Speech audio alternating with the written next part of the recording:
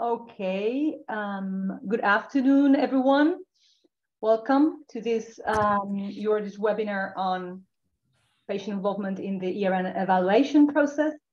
My name is Ines Hernando, and I am the ERN Healthcare Director at ERNs. Before we get started, I want to ask everyone to please enable in the top right corner of your screens, you'll see the view menu. Enable the speaker view so that you can see who's speaking at the different moments in this webinar. So, well, first of all, I want to welcome the speakers that are with us today. So we have invited Paula Teruel from IDOM. So she works at the consultancy that is running the evaluation process. She's the evaluation and coordinator manager there. We also have with us Michelle Barrier, who is the ERN European project manager. Most of you know her, I'm sure. We have also invited to speak today to Barbara Brumeyer. So Barbara is the patient representative manager at PetCan. And we have also with us today Teresa Frank, who's an EPEC advocate at ERN Reconnect since the very beginning. And of course, well, it's not there, but Matt Bolsionson, who is the ERN Healthcare Advisor at ERNs, is also a speaker in this webinar and will be with us. So I guess that you all know, because you've been all very much involved, that we have been through the first phase of the evaluation process. So IDOM has been organizing interviews. They've also done some audits, but you have also, I'm referring to the ERNs and healthcare providers, have also done a lot of work with your own self-assessments. So this first stage is almost over, and we wanted to take a little bit of time to stop and reflect how this has been going and how patients have been involved in this very first stage of the evaluation process. You might be aware that the evaluation is quite a complex exercise. It is covering ERNs, but also healthcare providers. It's looking at whether they are still fulfilling the EU legislation in terms of the operational criteria, but it's also looking at whether the ERNs have achieved their objectives. It's also looking at the performance and outcomes and at the deliverables from the operating grants. So it's quite a heavy exercise in different ways. So that's why we thought it was interesting to get the perspectives from different actors in this process. So without further ado, I think I'm going to hand over to our first speaker, who is Paula. Paula, please. Okay, thank you, Ines. So I am Paula Teruel, one of the evaluation coordinators from IDOM, and I'm going to talk about a little bit of the project for the independent evaluation of ERNs and HCPs. So can you please go to the next slide? Thank you. So just a little bit of background about the project. The ERNs were created to ensure quality in rare disease patient treatments. And the first ERNs were created in March 2017, involving more than 900 highly specialized ACPs from over 300 hospitals in 26 different EU countries. Nowadays, 24 ERNs are working on a wide range of thematic issues, including bone disorders, childhood cancer, and immune diseases, among many others, as you know. So the evaluation refers to the process of determining the significance of the work and actions developed by the networks and their members. To fully support the HCPs and ERNs, a quality improvement framework named AMEQUIS has been designed by the Avedis Onabedian Foundation. So AMEQUIS stands for Assessment, Monitoring, Evaluation, and Quality Improvement System. And it is a dynamic learning system that aims to support all participants of the ERNs to continuously improve and develop. This ensures the best possible care for patients with rare or complex diseases. So The networks are required under the European law to be evaluated on a regular basis and as a minimum before the end of the first 5-year contractual period. And the evaluation focuses on 4 different topics that you can see here. The first one is to verify that the networks and the HCPs continue to fulfill the requirements outlined in the EU law. The second one is to determine the extent to which the networks have accomplished the initial objectives that were set out in their application. The third one is to assess the outcomes and performance of the networks as well as each ACP's contribution. And finally, the achievement of the objectives and quality of the deliverables produced in accordance with the network's grant from the European Commission. Next slide. Thank you. The evaluation of these ERNs is based on verifying to which extent both the ERNs and healthcare providers meet the quality requirements or criteria related to the achievements of the objective for which they were constituted. And with this goal, 2 different sets of operational criteria were created, one for the networks and the other one for the healthcare providers. So for the ERNs, as you can see in this table here, the areas were governance and coordination, clinical care, quality and patient safety, patient-centered care, contribution to research, education and training, and network and dissemination. Whereas for HCPs, they're a little bit different and they were involved in patient care, organizational management, research, training and education, exchange of expertise, quality and safety, competence, and human resources. The technical evaluation is slightly different in the case of the ERNs and HCPs, so there will be explained separately in the following slides.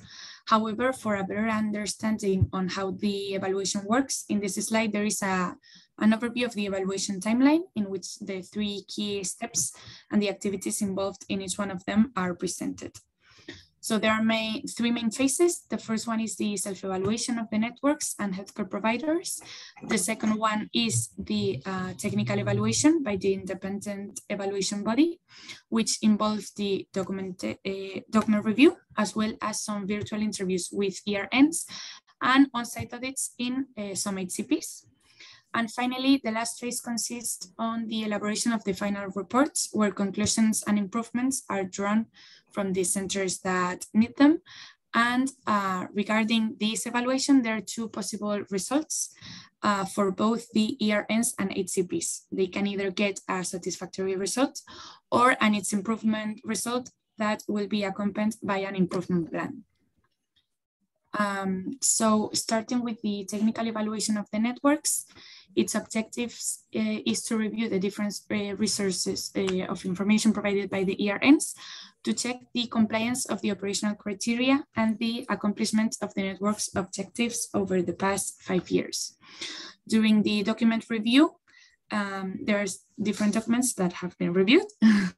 And this is the information and evidence included in the self-evaluation, the grant reports, the network's assessment application, and the network's monitoring indicators. The evaluators also determined what information needed to be completed or contrasted during the virtual interviews, which was the second phase of the evaluation. So the main objective of the virtual interviews is to complete the information in the documents that the ERN provided to properly evaluate the work developed by the network during the 5 years. So there are 2 different online interviews. First, an interview with the network and work packages coordinators to discuss these achievements of the ERNs and any other areas that require further clarification after the document review. And then a separate interview was conducted with the patient representatives to contrast with the patient representatives their level of participation in the different actions of the networks and to validate their involvement in the strategic, operational, and technical activities. So the next slide, please. Thank you. So for these interviews, the objective, as I already mentioned, is to gather the opinion of the patient representatives on the network's achievements and the progress of their participation within the network. A number between 4 and 6 patient representatives from each ERN were randomly selected from a list provided by the ERN. And the main elements to evaluate during these interviews were the structure of the patient involvement in the network, the impact of patient involvement in the strategic discussion and operational activities, the main barriers and enablers for meaningful patient involvement, and the reflections regarding the whole ERN system, in particular the extent the network has accomplished the objectives and achievements of the network. Moving forward to the technical evaluation of the healthcare providers, the objectives is to review the different sources of information provided by the HCPs, and in some cases conduct an audit. All of this to ensure their contribution to the mission of each network, as well as the adjustment of the care process to the required quality levels. So there was also a document review for HCPs, which involved the review of the self-evaluation information, the HCP's initial assessment application, and the monitoring indicators as well.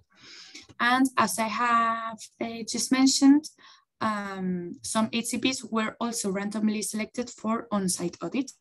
Out of the 840 HCPs that are being evaluated right now, 193 were randomly selected for the on-site audits that are currently being conducted.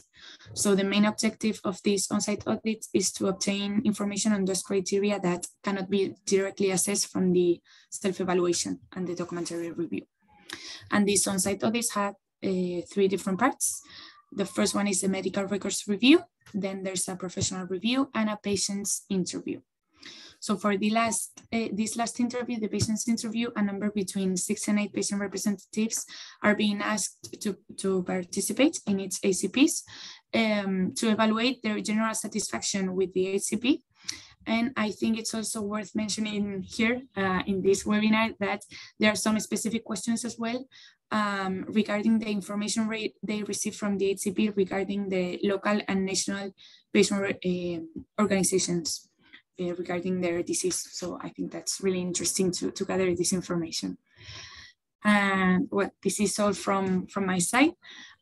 It's not an easy project, as you can see. There are so many HCPs involved and a lot of people, but I hope you were able to get a general picture of the project and understand a little bit the involvement of the patient organization and patient representatives in this project.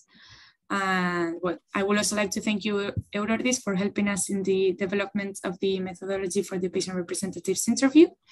And if there's some EPAC representative here that participated in any of the interviews, then I would also like to express our gratitude and to let you know that your insight and participation has been really, really helpful in this project. So thank you. Thank you, Paula. We'll have a panel discussion after the presentation. So if there's any questions you want to raise, put them in the chat and we'll catch them. Lenya's monitoring the chat. I think we've heard from Paula around how the evaluation process is really being quite patient-centered. I wanted just to give an update on how your audits have been supporting the patient representatives to be involved in that process. I've got an echo on my thing, on my headphone set. So I wanted just to explain how your audits have supported the patient representatives involved in the interview process and to ensure that we maximize this opportunity of the evaluation to move the networks from being good to great. Paula mentioned about the assessment, monitoring and evaluation quality improvement system, which is Amicus, and how the evaluation is part of that bigger system. We've had a working group, a task force, active over the last 12 months. These are the people who are involved in the task force, and they've been representing the different ERNs. I think we've got 19 ERNs covered at the moment. And so when that evaluation or the Amicus framework was being set up, these group of patient representatives were active in contributing to the development of that quality improvement system and specifically the evaluation. You can see here over the past year, that we had lots of workshops with the task force, actually 8 in total, and we did some webinars on the AmriQuest system, and we produced some tools for patient representatives to use. We also were, from, I think it was end of November through to end of February, we supported and had calls with each of the EPAG groups directly to explain this process in more detail, and to warm up the discussion ahead of the interviews which took place in March. So we still got some activities we're doing this year, because this task force is really important to monitor how the evaluation process develops and what the output of the evaluation process is, and to be best positioned to advocate where we need to make sure that this process is something which is of value and can really support the networks improve. I mentioned that the task force of last year contributed to the development of the AmriQuest framework. We did 3 advocacy statements, which you can see here, and we did a very detailed one on the evaluation process, which is actually this one. One of the things which we'll do at the end of this year is advocate on the outcome of the evaluation process, but also give our feedback on what worked well in the first evaluation, what could be improved. So to give that feedback to the Commission as well, so we can continue to get a more refined evaluation system. Paula mentioned about the virtual interviews which took place. IDOM had been very engaging with Eurordis. They spoke to us about the methodology for the interviews of patient representatives in the network, which you heard a minute ago. And actually our contribution was that they listened to us. There was a couple of areas which the position which was being proposed changed, and we're very grateful that they listened to what we were advocating for. One important aspect of that was that the patient interviews originally were just going to be focused on patient representatives from the EU, and actually that changed because there's no law to exclude patient representatives taking part in the networks outside the EU. So that was a really helpful change. We've already heard about how the interviews were focused and what they covered. But one of the things around the selection criteria of patient representatives, we also got included that it was a mix of patient representatives, tried to identify patient representatives who are in the executive groups of the network, who have a leadership or coordination position. They could be a chair of one of the EPAG groups or a patient council and sit on the network board. But also to try and ensure that we have people who were interviewed who've been here involved in the networks for a longer period. Maybe the ones who joined the network at the beginning in the application or the first couple of years. So that sense of time and seeing how the networks have developed over a 5-year period, they could contribute to that. But we also didn't want to exclude people who were new patient representatives in the networks, because sometimes that fresh pair of eyes is really valuable. But it's important that any of the patient representatives interviewed were ones which had been active and have got something to contribute about. So that was taken on board as well. Eurordis developed a guide. So Paula just presented the evaluation process. There is a manual for evaluation, which is about 200 pages long. I can share the link to that if anyone's really interested. It's a thrilling read. I often go to it when I'm going to bed just to rub up on my evaluation and methodology. But we did a summary of that. It was a 10-page summary, and we also did a 2-page summary, which was a frequently asked questions. Why are they being evaluated? What's the focus? who will be evaluated, when will it take place, how will patients be involved. So it was quite a simple tool. So we've heard about the methodology for the evaluation process, and we've talked about how your audits have supported the patient representatives in the ERNs to take part and have a meaningful role.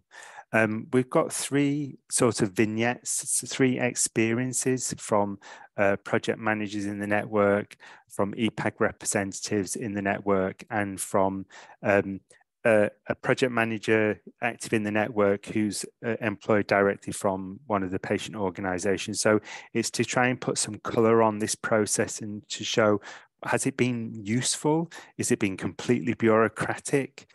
What's worked, what hasn't? So we first of all got Michelle to talk about her experiences in EuroGen. So I'll hand over to Michelle. Yes, hello everyone, and thank you very much for inviting me, Eurodis. I'm going to share with you our experiences and mine from the coordination team of one of the 24 ERNs. So the ERN I manage is called EuroGen, which deals with rare urogenital diseases and complex conditions. So it's divided into three work streams, and the first work stream is congenital rare urogenital conditions and anomalies. So they're largely occurring in children. On the second work stream is complex conditions. So it's functional urogenital conditions that need highly specialized surgery. And then the third work stream is rare urogenital tumours. And our network is all highly specialised surgery focused. So whether children or adults, they're all going to need a highly specialised surgeon to treat them. Next slide, please. So that's a little bit more about our work streams and all the disease areas that we cover. And we also collaborate very actively with many of the other ERNs because there are slight crossovers between the various disease areas. And I think that's a really fruitful collaboration. Next slide, please. And this is just a quick slide to show you where the healthcare providers within our network are based. We now have 57 healthcare providers in 20 member states. And we're actually one of the smaller ERNs, I should say, as well. But that's how we're structured and that's how we're organised. Next slide, please. So I was asked to give you some of the perspectives of the coordination team on the evaluation process. And looking back to the Amicus process that Matt mentioned, we've all been very, very well aware that this was coming. It was in the legislation, and we all know that we're going to be evaluated every 5 years. And I think there was a really good level of stakeholder engagement with the Amicus consortium. The meetings were very well organised, and as Matt mentioned, we were able to give input into the process. So I think that was very positive. On the whole, the evaluation help desk responded very quickly to the various queries that we had. And Matt also mentioned the evaluation manuals. Indeed, they were extremely comprehensive and quite long, I should say. And we found that actually this was too much information and it was too detailed for our healthcare providers who are generally busy surgeons in hospitals. They weren't able to look at a document of that length. So what a lot of the ERN coordination teams did, just as Eurodis did for the patient representatives, is try to condense that material down into something that was more easily digestible by the clinicians in the hospitals.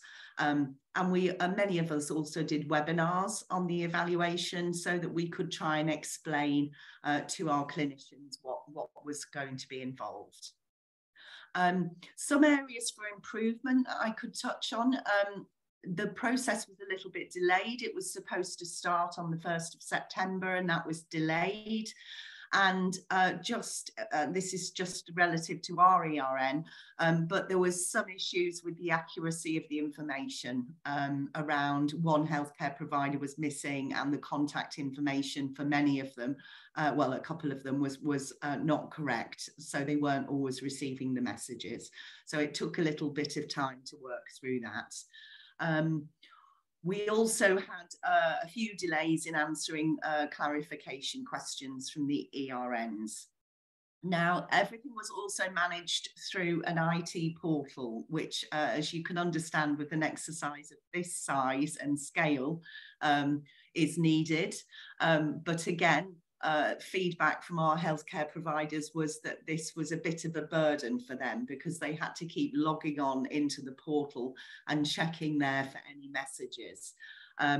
So one thing that we would recommend is, if something very important is happening, like one of the reports is being released, or they need an urgent message for the healthcare provider, we recommend that email is also used, because there's absolutely no guarantee that a busy surgeon is going to be logging onto the portal on a regular basis.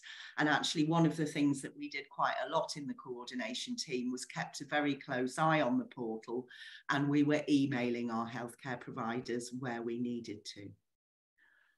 Next slide, please. So in terms of the overall value of the evaluation process, well, we think there was enormous value in it. For us as a coordination team, it really stimulated some internal reflections and focused the minds back on what we were really set up here to do. And how far have we got towards achieving that? So I think that was really interesting. We had a lot of interesting discussions about it in the coordination team. And I think it was also useful because without a doubt, it focused the minds of some of the healthcare providers on the array of different tasks and activities that they were required to do to be an active member of the ERN. So when they were completing the evaluation, they could see if there were gaps. They weren't able to add information if they hadn't done anything. So for them, again, I think in terms of reflection over how active they've been over the 5-year period, I think it was very useful for them. So we hope that it will stimulate further activity and more engagement with the healthcare providers going forward. And also for us as a coordination team, it highlighted some particular issues with some healthcare providers in certain areas. And we have a performance management system in our ERN where we are tracking the various activities of each healthcare provider, whether they're collaborating in terms of the registry, training and education activities, are they working on guidelines, are they returning their annual patient numbers and surgical procedure numbers. So because we have that very active tracking performance management system, we're able to discuss it with them on a monthly basis. And in fact, we also have, as part of the governance of our ERN, we have a termination process, a protocol for the healthcare providers in our network. And this is a step-up process over time. So first we would engage with a particular hospital in terms of having a meeting, trying to understand where the barriers or problems are, whether we can direct more resources to help them. But ultimately, if a healthcare provider is inactive over a long period of time, then we can remove them from the network. So I think there are also lessons to be learned on how we improve network performance management and really tighten up our governance policies going forward. Next slide, please. So how were our patient representatives involved? Hopefully very actively. So we have just to give you a flavour of the context, because we're dealing with rare urogenital diseases, the main issues for our patients with the disease areas we cover are things like urinary and fetal incontinence and sexual dysfunction. And we know they need a lot of psychological support. So the pool, the number of our patient representatives is much smaller for us than it is for some other ERNs, like, I don't know, pediatric cancer, for example, because we have a much smaller number of courageous patients who are willing to talk about this kind of thing. And also, there are far, far less formal patient organisations in our area. So we do have issues with that, I would say. However, having said that, we've got a small number of incredibly committed and active patient representatives who we are incredibly grateful for. They were involved in all of the amicus stakeholder consultations with the coordination team, and they helped us draft various responses to that. The evaluation has been regularly discussed at network meetings, and that's with the clinicians and with our patient representatives. So I think there was a relatively high awareness of this amongst the whole network for many years, I think I would say. One other thing that we did, and this was good for everybody to do, I think, is we went back to our original grant application, which was written in 2016, with the patient representative that was in post then. They co-drafted it with us.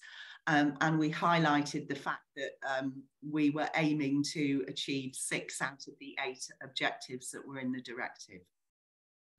We also had preparatory meetings for the evaluation interviews between the EPAG and the coordination team, and we sent the EPAG representatives all the various guidance documents and used those as a basis for the discussion.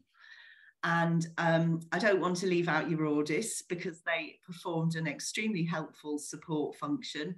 They sent all the ERNs some supporting evidence, for example, around the measurable element on patient engagement.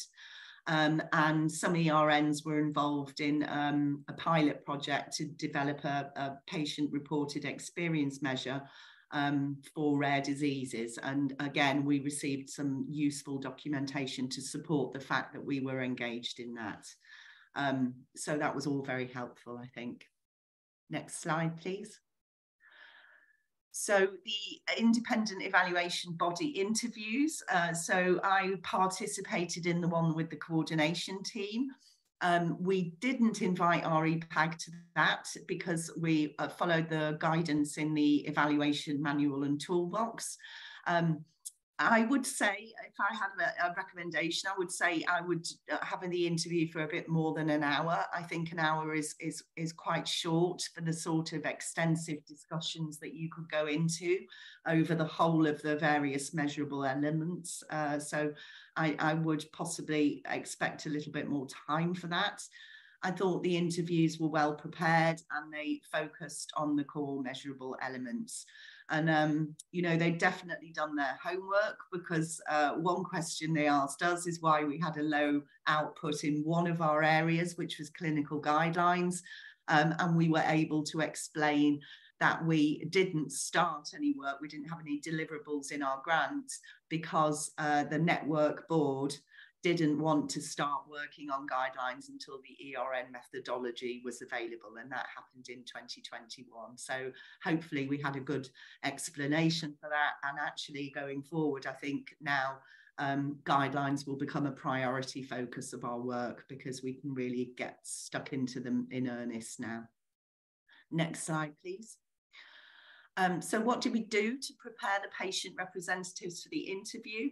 Well, again, we had this function in the coordination team, not myself, a colleague of mine was kind of on high alert on the portal. He was monitoring all aspects of messages related to our ERN and sending them to whoever needed them. So he did that for the EPAGs very kindly.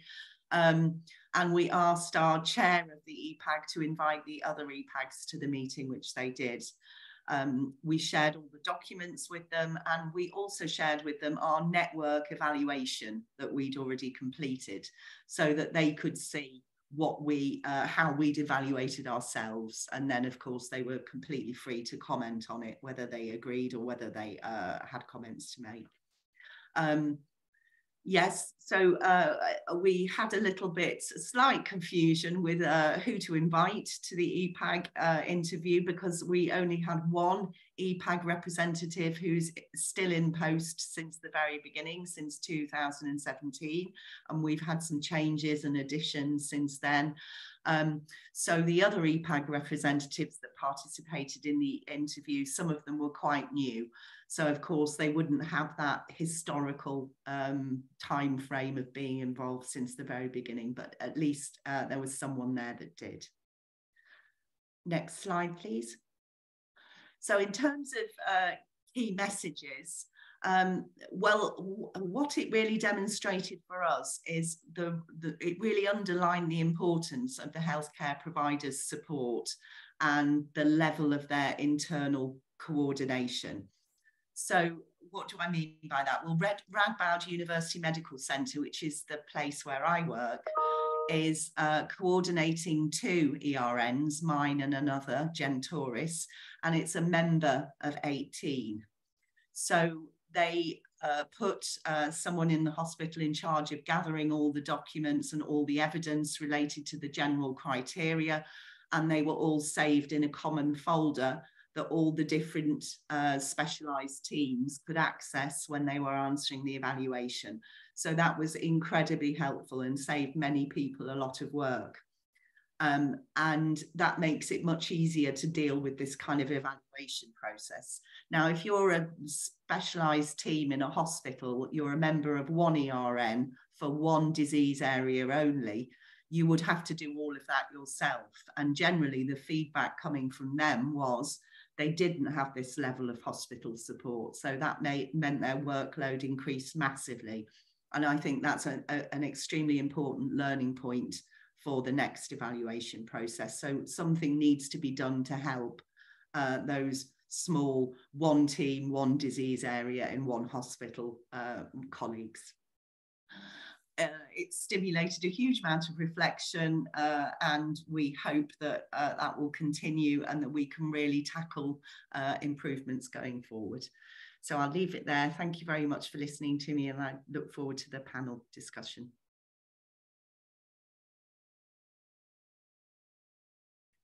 Thank you, Michelle. That was really interesting. I've wrote down a couple of questions, which I'll also pause and come back to when we have the panel discussion, but around the original grant application, what you would change now going back to it, but we'll come back to that later. So please put your questions in the chat and we can come back to Michelle in a bit. I'd like to move on to Barbara to give the experiences from CCI and how they have experienced the evaluation process and so far. Hello, everybody, and thank you for inviting me to this very, very interesting webinar. It was really very interesting for me to listen to the talk of Michelle, and I found very many similarities, which I will show you in my presentation. Next slide, please. So briefly, I would like to introduce our organization. We are Childhood Cancer International Europe, and we work in the ERN PEDCAN, so the European Reference Network for Pediatric Cancer. And our board consists of 2 members, Anita Kinesberger and Luisa Bassett, as you see here, and several other EPAGs, which are Anne, Leila, Harun, and Karina. And I am a project manager that is hired by Childhood Cancer International, and is part of my responsibilities are to directly support Childhood Cancer International Europe in the ERN PEDCAN matters. Next slide, please. So what are we?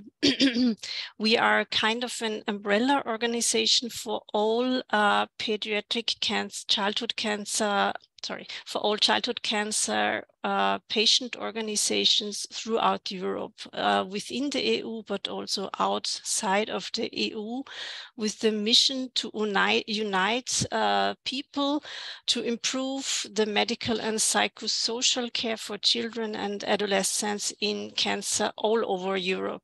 We also want to implement European standards of care to eliminate our most pressing issue, which is survival inequalities in the different countries. And last not least, it is also very important for us to improve the quality of the survivorship.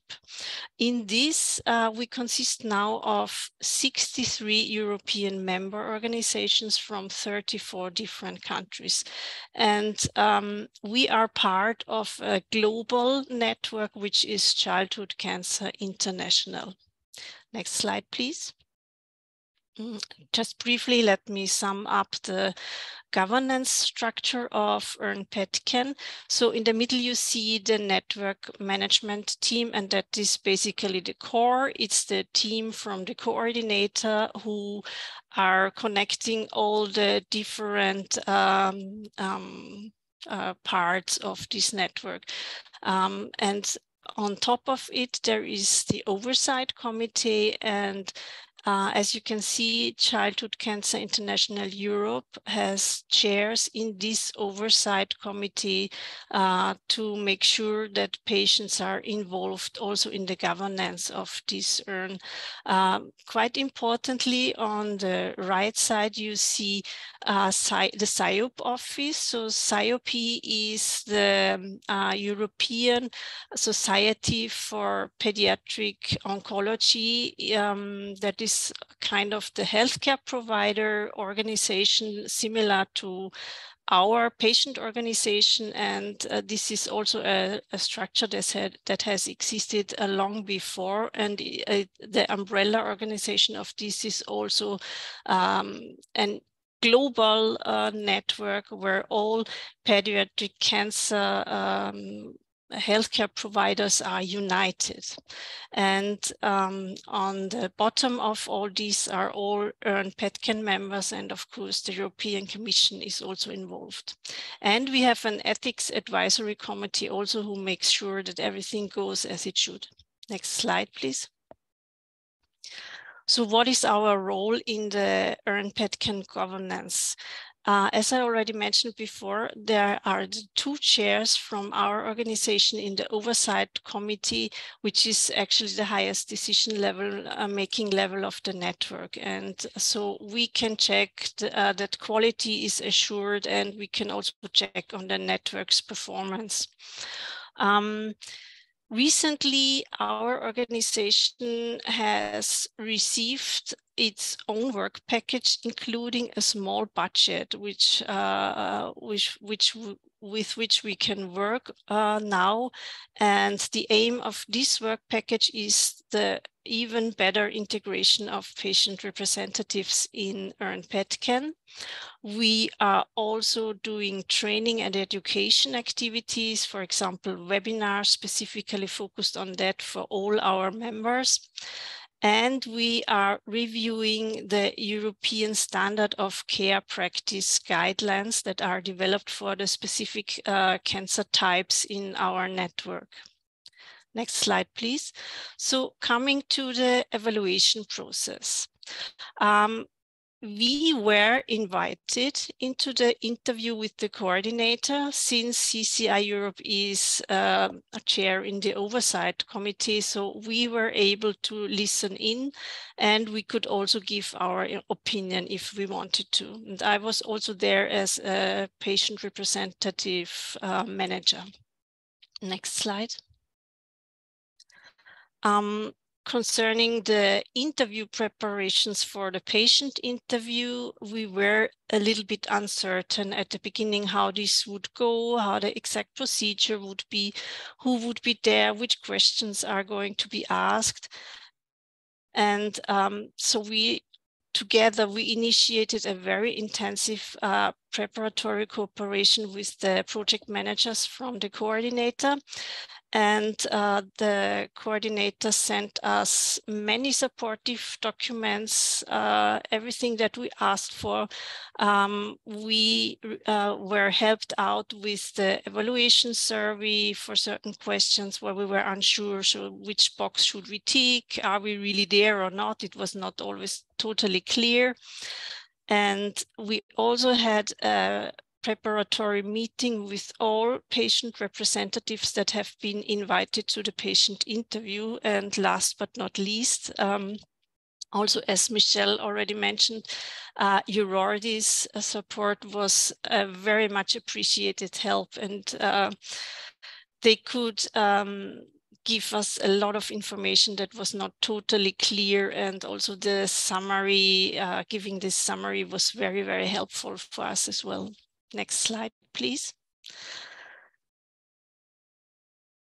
So we had the following experience. The coordinators from our network had to hand over a list of our members, which were, as I already said before, 64 member organizations, and they could choose randomly from this large pool of people. Which gave us a little bit of a concern because as in every network, there are certain members that are more active, others are less active. Some members are good, well-informed, others are not so well-informed. And we were asking ourselves, so what would happen if we have people in the interview who are not very interested in the ERN or do not know the ERN by heart, and what would they say? Would they even be willing to participate, and so on? But in the end, sorry for the background noise, in the end, it turned out quite well, because we had a very, very interesting mix of kind of people who were not so very much informed, but who were very interested to participate in the interview anyways. And we also had EPACs that are very familiar with the network and its content. So we could really, I think we could give several different viewpoints from the national patient representatives in our network in the interview, and also what they expected from our ERN and what would be helpful for us to have in the future. Next slide. I had very interesting impressions from the coordinators interview. So my feeling was that the evaluation process was deemed valuable and necessary, of course, and that it was an excellent opportunity to introduce the network to the evaluators, to show its benefits, but also to show its challenges. In our case, in our community, so this big community was brought to life long time ago based on the urgent need to save the lives of children with cancer. So our people are very, very driven to bring forward good results. So the network has basically already been there before ERNs were even brought into life. And our challenge is in part to adapt already existing structures to the tools that are offered for the ERNs, or the other way around, to bring our people to use new tools instead of older ones that they are more used to. Next slide, please. And there is always a however. As Michelle already mentioned a little bit before, especially the coordinator project managers described the evaluation effort as really huge, also for the individual healthcare providers. So it was quite a burden for the project managers and for all participants to submit the documents in the desired form. And they also mentioned that this has to be done in the spare time for the healthcare providers, who are, as we all know, extremely busy. And they hope that the next evaluation will be a little bit less onerous than this one, probably. Next slide. What I found also extremely interesting was that the ERN coordinators, not only from our network, but it seems also from other networks, came together and decided to set an example. So they agreed to indicate 0 in the evaluation form for 2 questions, which was how many publications per ERN and how many clinical trials per ERN. I mean, of course, our network and for sure all the others publish a high number of publications in high-ranking journals every year. And in particular, in ERN-PET, almost every child with cancer is treated within the clinical trial. However, it is not financed by ERN, but by other sources, which is why they indicated 0. And they use this evaluation as an opportunity to bring forward this joint statement. I found this quite strong. Next slide. So the key learnings for us was that, yes, our network still presents many challenges, both for patient advocates and for the healthcare providers. Some processes still do not run as fast and as smoothly as we all desire. But this evaluation helped us to remember also what we have already accomplished and how to find ways to implement what we want to accomplish together in the future. And of course, with a continuous and hopefully also increased support of the European Commission. Thank you. Thank you, Barbara. There was lots of, I'm going to start my video. Thank you, Barbara. There was lots of alignment actually with the feedback from Michelle about the heavy burden on HCPs and the value being a point of reflection in the network. I think maybe we come back to some questions about that in the panel discussion after Charissa. But thank you very much for sharing your experiences of the evaluation process, and it was great to collaborate with CZI in the process. So very, very much grateful for your support here. So if we can get Charity, are you still there or have you been sucked back into the conference? I'm still here. Super. Okay, I hand over to you. Thank you, Matt. Good afternoon.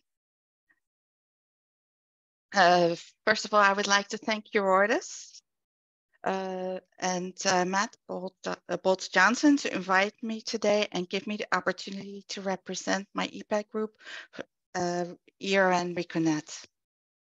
Next slide, please. Before I go on, I reside in Belgium. I'm the president of Bentweefsel.be, and I am Bentweefsel.be is an umbrella organization for heritable connective tissue disorders. Besides being a patient advocate for ERN Reconnect, I wear many other hats. To help integrate the ERN Reconnect diseases in the Belgian health system, I am, voluntarily, the secretary of the Flemish Network of Rare Disease Connective Tissue Musculoskeletal and a patient expert in EMA. I hold various other national and international disease health patient-related positions, but I'm not going to bore you with those positions. Next slide, please. This is one photo is taken at the last board meeting pre-COVID of the ERN, of the European Reference Network of Connective Tissue Diseases and Musculoskeletal Diseases. It's a connective tissue and musculoskeletal diseases for rare and low prevalence and complex diseases. Actually, as Matt told you before, we are at the moment at a ERN Reconnect Congress. You can see I'm in a hotel room right now, and we are actually starting our next board meeting tomorrow, and or actually Sunday and Monday following this Congress. Next slide, please. Now I'm going to talk to you about some figures about our ERN. After the last call, our ERN grew somewhat, a little bit. At the moment, we are in 23 member states. In the 23 member states, we have 15 full member states with full members and 8 member states with affiliated partners. We have 64 healthcare providers, from which we have 55 full members and 9 affiliated partners. We have 10 rare or low prevalence complex connective tissue disease groups. Next slide, please. Here you can see a picture of the European map, and you can see the green, dark green represents the countries where we are full members, and some of those may also have some affiliated members. And the green, light green are only where we have affiliate members. Next slide, please. And here's a breakdown per country. You can see Italy, where our ERN is based. We have 20 full members. That's a lot of full members. But then if you look at Latvia, that's one of our newest, just after the last call, we only have 2 affiliated members. And in Belgium, the country where I am from, we have 3 full members. So it is very diverse all over Europe. Next slide, please. These are the 10 different rare disease or low prevalence diseases. Not all are diseases. What do we mean with that? Not all of our diseases are rare, but they are so complex that they have been taken up in the ERNs. One example of that is the systemic lupus erythematosus. And I'm not going to read them, but you can look at these and you see all the different diseases that we have. And next slide, please. I can honestly say that I was not the person who thought of this slide title. The Reconnect coordination team made this slide and calls our EPAC the driving force of ERN Reconnect. It is an honor that the Reconnect team considers us as the driving force. It helps empower the EPAC. Our EPAC consists of 2 patient advocates per disease area. In the last 6 years, 6 advocates joined our EPAC. They are Olga and Silke in the IIM, the top right. And that's a pretty rare disease, and we had a lot of problems. And Magdalena, Camelia, and those have joined us. As you can see, Ilaria Galetti and myself, Ilaria is in the middle on the right-hand side. She is systemic sclerosis or scleroderma, and I represent Ehlers-Danlos diseases. I'm in the top in the middle. We have been with ERN since the beginning, since Vilnius, we always say, and of the kickoff. And we are also as well steering committee members. I'm going to also introduce you the other steering committee members. As you can see the pictures right now. On the right-hand bottom, Anna, she's also a steering committee member. She joined our ERN about a year after Vilnius, after the kickoff. And later, Jeanette also became a steering committee member. Our EPAC is led by Ilaria Galetti, who I mentioned before, and is assisted by Sylvia Aguilera on the top left. You also see that we have some diseases, IgG4, UCTD. We don't have any EPAC advocates for those diseases because we cannot find anybody at the moment because they are rare or due to unfortunate circumstances, we do not have any advocates for those positions. Next slide, please. In the first years of our ERN, we had a different governance. It helped, the old governments helped to set up the network, because none of our diseases or most of our diseases did not have an existing network.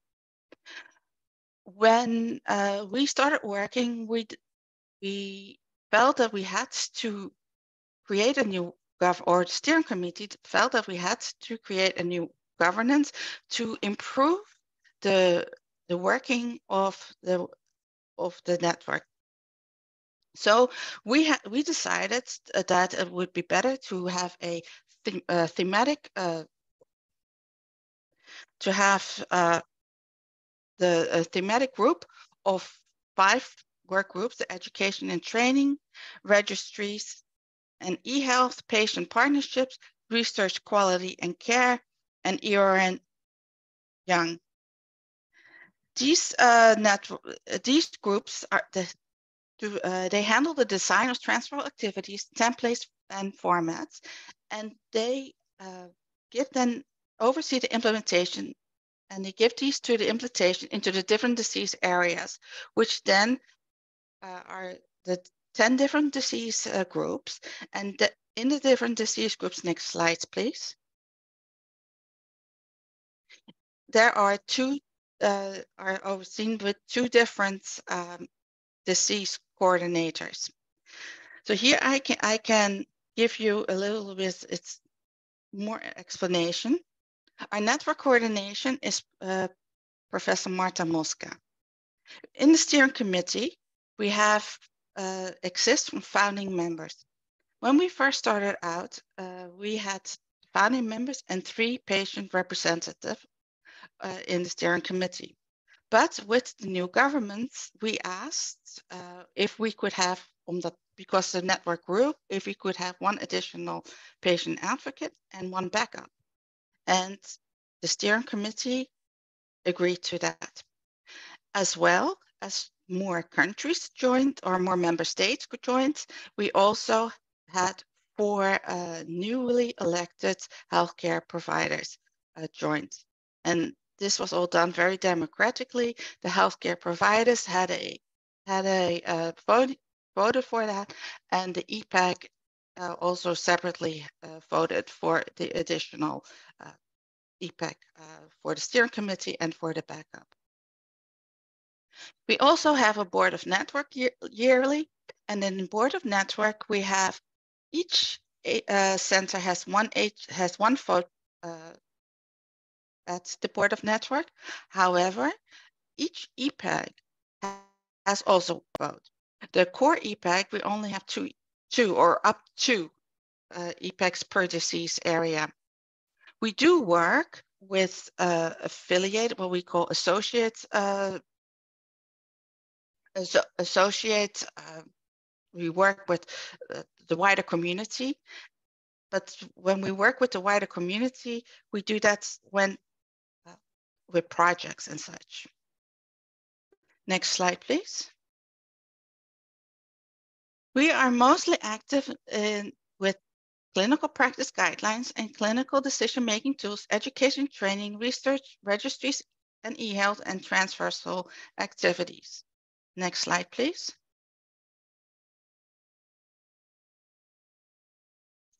So at the moment, we have 4 patient advocates in the steering committee, and also in each disease work group, the 4 patient advocates are co-chairs.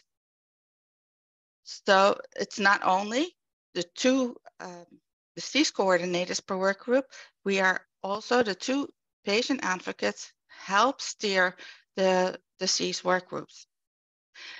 Earlier you saw that at the 5 thematic work groups, we are also very proud that we have 3 patient advocates who co-chair those work groups. The work group on patient partnerships supports and manages together the ReConnect coordination. Together with the ReConnect coordination team, it is a very important work group because it oversees all the activities of the ERN ReConnect, and it is very strongly related to the empowerment and the involvement. And as I said to you earlier, we give our feedback to the wider patient community and through affiliated partners, through projects. We also involve them with surveys, and that's how we get involved. So we are very involved with other patient advocates as well, but on another level. Next slide, please.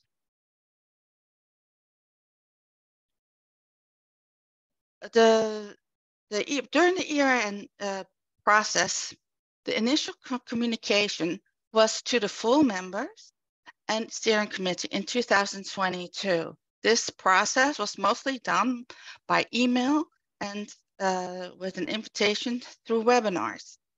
The new full members and affiliated members, as well as the EPAC advocates, they were able to follow the whole process on Basecamp. Basecamp is a software platform that you can download on your cell phone, but you can also use it on your laptop or PC. And here I made a screenshot, and I opened up a part of it, and you can see that there are maps there where the other people who were not did not receive this information, it was so transparent, they could see everything. The evaluation documents that the full members and the steering committee received. I received all this as well. The ERN Reconnect documents that they sent in support, or that the coordinating team had everything that the coordinating team filled in or answered to the IEB we could all find and read. And also the webinars that were done on the ERN evaluation were all recorded and could all be viewed. So either the link or the video was posted on this platform. Next slide, please. Then for the evaluation interviews, the coordinator, Marta Mosca, and the coordination team had decided that for the ERN coordination evaluation interview, that they would invite the steering committee, 3 healthcare providers and 2 patient advocates from the steering committee to participate in the evaluation. Ilaria Galetti and myself were invited to participate. The rest of the steering committee received full process of the evaluation and documentation, and the other ERN were able to follow the process through the documentation as provided on Basecamp. During the interview, we were able to give feedback from both steering committee and patient perspective. We were able to participate as an equal member of the steering committee, and that being said, I am a full member of the steering committee, and I'm not just there just to sit pretty and just sit there. I don't know if you might not know me or know Ilaria, but we are both very verbal people, or women, I should say, and we always say how things are, and we are truly represent the patient's community, and we try to we take our job very seriously, and we will voice our concerns, but say the good things, but also give critical suggestions to help improve things. And they listen to us. And also during this evaluation interview, we have actually brought up points that were taken into perspective. And actually, when we finished this interview, that the interview was actually back-to-back to the EPAC advocacy interview, that the IEB evaluators actually wanted us to continue our discussion to go on what we talked about. Next slide, please. Teresa, this is Ines. I'm just conscious of the time. Could you, I don't know how many slides you have left, but do you think you can start wrapping up? so that yeah, we can this is about my last, okay. almost my last one. The EPAC interviews in January received the documentation that the IEP evaluation sent with most frequently asked evaluations. They received official documentation for interviews, and they received also the emails. Then the 3 persons who were longest were Anna, Ilaria, and myself. We were put forward. The whole EPAC agreed to this. And then the IEB chose 3 other EPAC associates as well. Then after the ERN coordination team, we locked off, and then Ilaria and myself joined the new evaluation, and we actually continued the discussion, and it was actually a very, very good critical discussion, and it was very transparent as well. So the whole process was very transparent. Next slide, please.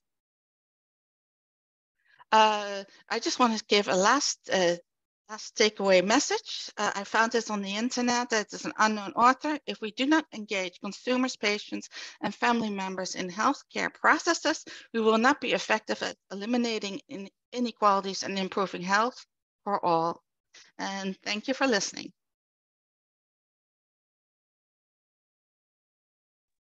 Thank you, Charissa.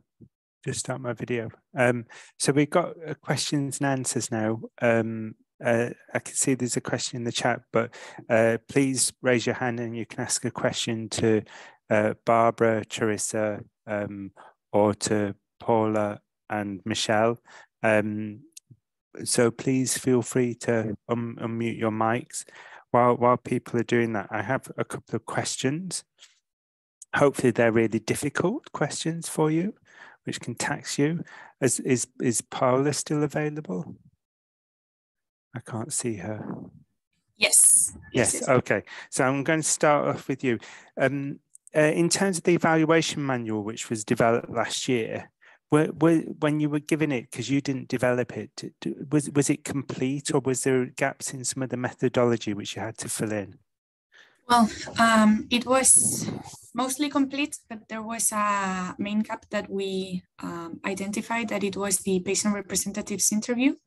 So it was for the evaluation of the ERNs, there was the documentary review and the interview with the network coordinators, but there was not in the methodology the patient's interview, the patient representatives interview. So we had to develop this methodology together with you, as we already explained, and it was really interesting to get your insight and to develop this part of the evaluation process. I've heard from Michelle and Barbara about some of the challenges around the HCP evaluation process, and they call for, maybe we could improve that and streamline it. I would like to ask you, Paula, Michelle, and Barbara each, how would you improve the methodology of the evaluation process? How can we make it a bit lighter without losing its effectiveness? So maybe Paula, you go first and put you on the spot, if that's okay. Okay. Yes. Well, I know the evaluation is quite long, and we're asking a lot of documentation for both the ERNs and HCPs. I'm not sure there's an easier way to do this. We're asking for a lot of documentation. This was something that was on the table from the beginning, let's say. But I think that maybe we can give some more time to prepare for the next time. We can give more time to prepare all the documents and start preparing it a little bit more in advance. I took note of everything you have said regarding your improvements, so your suggestions for improvement. So we will for sure take that into account for the next time. But yeah, I mean, basically giving a little bit more of time to prepare everything, because I know it's time consuming, and there are some other things that are really important. And for the HCPs as well, they have to be focused on treating patients. And this is some additional tasks that we are asking them to do, and it's a lot time consuming. So Okay, thank you. Michelle, do you want to try and fill in the gaps? Yes, well, I would say it's all about a key aspect is communicating with the healthcare provider. Probably this is best done at chief executive level, and really encouraging them to support their clinical teams. So to try and get more accountability from the hospital management, that it's their responsibility to help with the general criteria, for example. And this has already been done quite well, as I mentioned, in the hospitals where a very great number of ERNs are included. But as I mentioned, it's much, much more difficult for that one clinical unit in a hospital that's only involved in one ERN. They're the ones that really need the support, because if they're trying to deal with the specific measurable elements, the clinical ones related to the ERN, and all the general criteria on top of that, on top of their normal jobs, then it really is a very heavy burden. So I think clear communication from the commission and the evaluation body right to the very top of the hospital to let them know that it's their responsibility to help with this. And maybe sharing some examples of the sorts of documents that are going to be needed. I think that would help as well. Maybe, Barbara, you were part of the original application round. Did all those general criteria evidence, has it changed? Because I'm sure the HCPs had to pull together that information in the beginning. How much of that really had changed over 5 years, or is it stuff which, you know, the quality improvement system in the hospitals change every year? I mean, I'm just wondering how much it was a burden and whether we had that information already. I cannot really give a very concise information on that, because I do simply not know. But what I can pass on from the project manager who told us what the feedback that he received from individual healthcare providers, that sometimes they felt like they had a little bit to reinvent the wheel. For example, they had to give information on processes that have already been, they had a quality assurance, standard operating procedures on the national level that were up and running and approved, and they had to renew this. So I think what they want might not only be a little bit more time, but probably a less strict format where you could also bring in documents that have been approved and not to make them anew. But I do not really know in detail what specifically that could have been, because I'm not involved in these processes anymore. It's a really good point, actually, and it's one which I think has been lost. In the original application, HCPs could provide evidence which had been used in your national processes for designation. So that was part of the original assessment framework.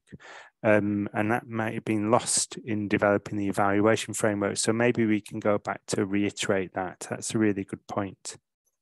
While you're there, Barbara, because I think with PETCAN's really fortunate to have CZI as a European federation connecting with all the national patient groups. In this process of evaluation of the network so far, it's really looked at trying to understand how patient organisations have contributed, and obviously there's a huge benefit and value with how CCI is structured. Can you share maybe how some of that, how CCI has been a benefit within PETCAN so far, and how what came up in the evaluation? So first of all, the cooperation was always there right from the beginning. We have parents or relatives from children who have survived or have not survived, and they really want to change things. They want to improve the situation. And we have also influential people who were always working very closely with the healthcare providers because they all want the same thing, and it is extremely urgent. I think this is what is the big motivation for us to do so many things and to unite and to connect so much, probably more than other diseases that are not so life-threatening as in our case. Apart from that, so we have a community of people who are super active on the European level, also on the international level.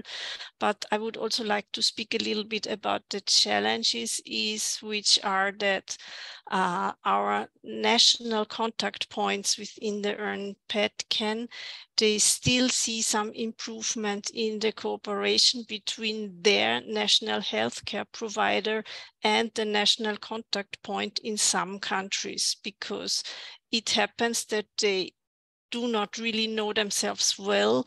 Not all healthcare providers in certain countries are aware of the European Reference Network at all. Others do not really know how to get into contact and how to benefit from the system that is already there. And from the national patient organization, it's the same. So there is a little bit of a lack of clear pathways how on this specific level the interaction could be, so that everybody could benefit a bit better. So this is a thing that we are currently working on most, and it's the most pressing thing, because the people that I have shown, they are very active. They know each other for years. They know what they want. But now we have to reach out to those who really need it on the spot. Super. Thank you, Barbara. Charissa, in Reconnect, you highlighted the increase of the patient representatives and how you've been very much in the steering committee. How have you really involved all the patient representatives to contribute in the evaluation process? You've talked about being part of the coordination team meeting, and some were selected for in the patient interviews, but not all. So how did you work together as a community? We actually, well, the coordination team was very open, and through the steering committee as well. They sent all the emails and all the supporting documents. And our EPAC also had meetings, and we also discussed everything, what we were going to do. And we also had meetings afterwards. So throughout the whole process, we had discussions, we looked at the documents, and we decided if we agreed with the suggested, the 3 people that were put forward who were the longest. If we would all agree, then we all read through the documents that the ERN coordination team had sent. And then also during the monthly EPAC meetings, which we conduct completely ourselves without anyone from the coordination team there present, we also discuss everything. So and discuss the process as well, and our concerns. And we take all those concerns that we have discussed in our EPAC group, and then the 6 people that eventually were chosen took it all back to the evaluation interview.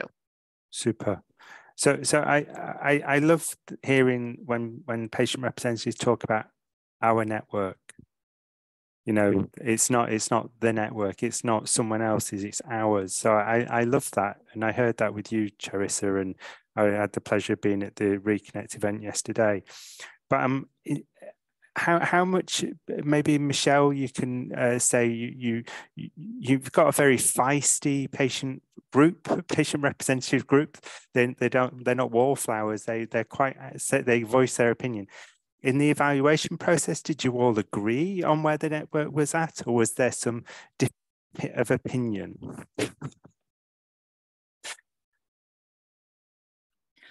I think generally we all agree that we're going in the right direction, but the thing that constantly crops up is I think the patient representatives think that we're not going fast enough. So there's always this impetus to effect change more quickly. And of course, when you're working with 57 hospitals in 20 countries, things can't happen overnight. So I think there is a bit of a sense of impatience, really. But they're really, I'll give you one example, but there's, you know, enormous steps forward can be made. And this was a piece of work that was actually led by one of our EPAG representatives. So we collaborated with Orphanet to change the coding and the classification for one of our disease areas, anorectal malformations, which was very out of date. It was just low, intermediate and high, the classification used by Orphanet. And so the initiative of the patient organisations, the EPAG representative, a series of meetings with the clinicians was held with Orphanet. And we now have a completely different classification system, a much more up-to-date one based on more up-to-date medical literature, and many more codes are now available. And that's very important for the patient representatives, because in countries, sometimes the reimbursements for specialist services are linked to those Orphanet coding. So there's great gains to be made by work, not just working together, but in our case, you know, some of this work has been led by and pushed by the patient representatives. So I think they want us to go faster. So we just hope that we can keep up with them, essentially. So Barbara, you know, is that your perception as well, or you know, does PetCan need to put the pedal to the floor and, you know, move to second, third gear?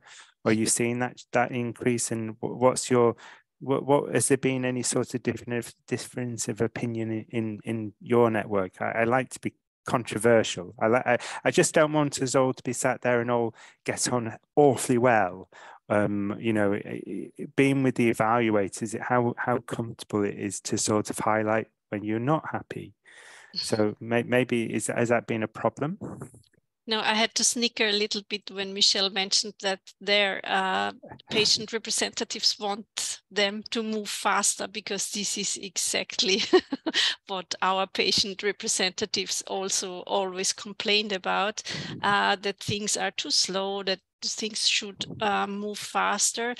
But yes, this was perceived and recognized by the coordinator, which is why I'm actually here now, because they saw that things, some things could be improved, some things could be moved in a better way. And, you know, it's like, yeah, playing the ball to the one and back to the other. So and everybody said, if you would do this, then we could. And so in the end, everybody agreed that both have to become more active, not only the healthcare providers and the patients waiting for them to bring some results, but also on the other way around, that if the patient representatives become active, if they initiate things, if they bring things into life that they want together with the healthcare providers, then it could also work out. And we should a little bit move away from the position that we are sitting there and waiting for better results, but standing up and bringing also the results from our side. This is, I think this is key. If both do stuff, if both are active, then things can be achieved. So it's a bit of understanding that it is our network, and therefore we can move things forward and being a bit more not autonomous, but a bit more independent in pushing things forward. Yeah, but also understanding yourself as an expert as well. So, and not being in the position that the healthcare provider shows us how things should be done. They know it, and we are the patients. We are receivers. But this should not be the case anymore, and we should move away from this role as a receiving part of the network, but also of an active part of the network. I think this is also very important, this mindset change a little bit. Charissa, has that mindset changed in Reconnect? I just remember Absolutely. Iliara was the first one up yesterday on the mic. Yes. I think she kept the mic. Well, we're very verbal, like as I mentioned before. We're now with 4 people, 4 EPAC advocates in the steering committee, and we continuously bring critical or constructive criticism up in the steering committee that we bring from the EPAC meetings with us, and they do listen. We also, in the evaluation meetings, we also brought up constructive criticism, and we also mentioned that the ERN actually has taken action on it. So we still have to see the change happening, and actually the EPAC itself is also taking action. Should the ERN not have taken action, we have started our own working groups to take our own action. So as the ERN says, we are the driving force. So we try in our own way, try to see, help make things happen a little bit faster, and try to take things in our own hand. And it has helped in the past. And we have found a very positive way of working together. And it works in our ERN that way. So super. I just remember I did a bit yesterday in the presentation about principles of patient partnership in the networks, and that sense of responsiveness by the clinicians to, you know, that when you give feedback that they act on it. And so I think that's a new framework which Ines and Lenya and Rita are developing with the patient representatives in Reconnect and other networks. I think it really helps to sort of move us to being more proactive in taking a lead as well, which I think we touched upon. I'm conscious of time. I've got one last question, if you can indulge me, to Paula. I think you've had a massive job on your hands. I mean, just managing 24 network coordinators, managing one network coordinator is a lot, which I'm sure Michelle and Barbara and Teresa can identify with. But you've also had the evaluations of 900 HCPs. That must have come with some challenges in a very short period of time. Can you maybe just highlight one or two of the key challenges you've faced and how you've overcome them? Sure. I mean, one of the most important challenge, I think it was to coordinate the agendas of the HCPs as well as the evaluators. So for not all of the HCPs, but for 193 HCPs, we had on-site audits. So there we needed to have 2 evaluators going to these HCPs to do the on-site audit for 1 day. So it was kind of difficult to coordinate all the agendas to do this because we also had a really tight schedule. So we had to have all the on-site audits in 2 months. And it was Easter holidays in between and winter holidays in some countries. So it was kind of stressful, but it turned out okay for now. It's currently being conducted, all the on-site audits, but for now we haven't had any problem. And another big challenge, I think it was to, as I mentioned in the on-site audits, there's one part that it's the medical records review, and then we have another part that it's interview with patients. And some HCPs were kind of reluctant to have interviews with patients and to let us see the medical records review, not because of their, let's say, internal things in the hospital, but because of the different national laws. So in some EU countries, it's not possible to show the medical records without the patient consent. And it was kind of complicated to get this, but we also overcome this challenge. So thank you very much. We're 3 minutes over. I just want to say thank you to Ines for opening the webinar, to Paula for your for IDOM's support and engagement with our community to ensure that patient representatives can really meaningfully contribute to this process, and you've really reflected that in the support you've done. Michelle, Barbara and Charissa, thank you for being brave and sharing your experiences of the evaluation process. We're waiting with bated breath on the outcome of the process and seeing how we can really use this to strengthen the networks and to improve them in the areas we do. So I think that's it for today. Thank you very much to everyone for joining in. Thank you. Bye.